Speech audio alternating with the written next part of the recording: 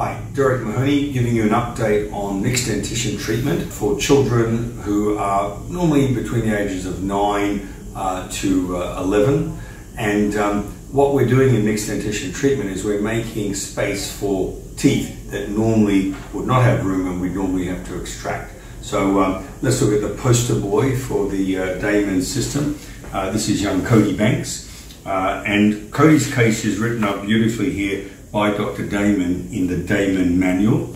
So if anyone wants a copy of this excellent book, you can no longer buy it, but we have a scanned copy that I'm happy to send to anyone. So if we look at Cody's profile, the one thing I want to show you is that he has a strong chin.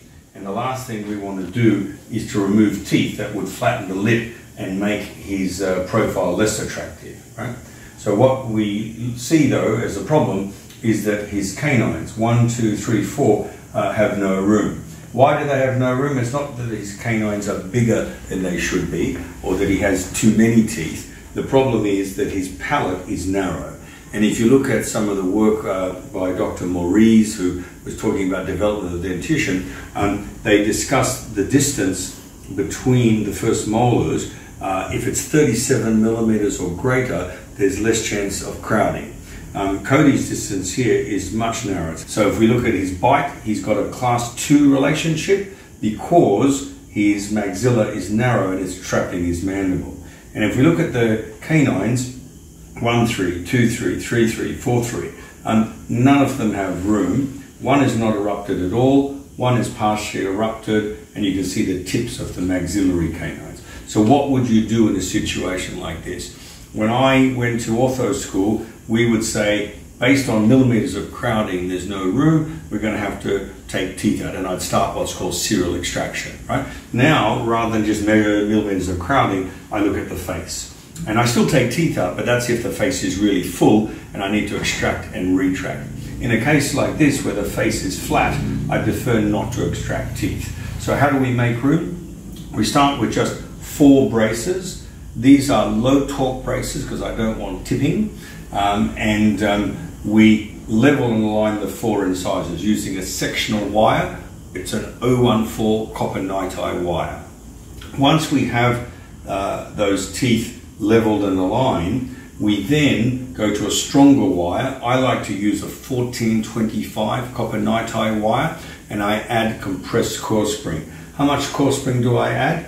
I measure the distance from the terminal molar to the lateral, and I activate it by 1 bracket width. So I'm basically just letting the coil go mesial of the bracket. I push it at the distal of the bracket.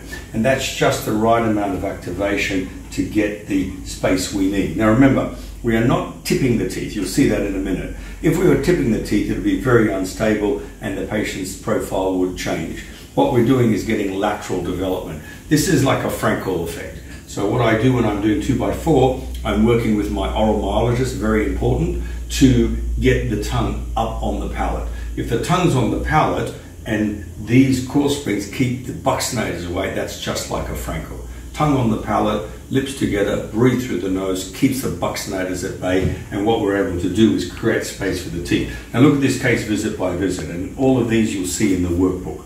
I want you to see the canine that had no room is now coming through into a good position.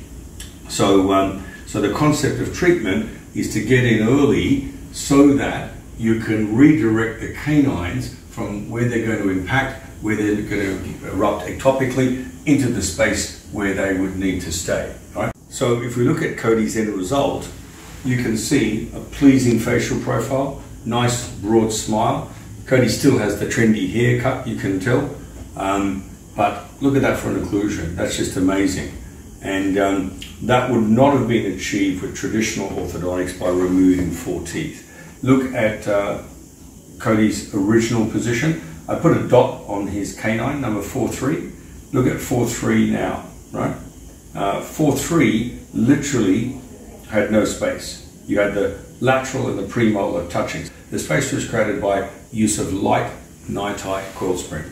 The best periodontal response occurs on the canine that was fully unerupted. Why? Because if there's no room for canines and they then erupt, they erupt in the zone of attached gingiva, and the concept there is you're not going to get a good gingival margin. So that's why I'm a big advocate to do this before canines are up, not when the canines are already there. So in summary, Cody was probably a little bit older than he should have been to start this case. So please, I want every dentist, every orthodontist, every pedodontist to understand that the ideal age for orthodontic treatment for the first consultation is not 14, 15, you know. By then the canines have no room, and we have a situation where even if we align them non-extraction, we're not going to get a good periodontal response.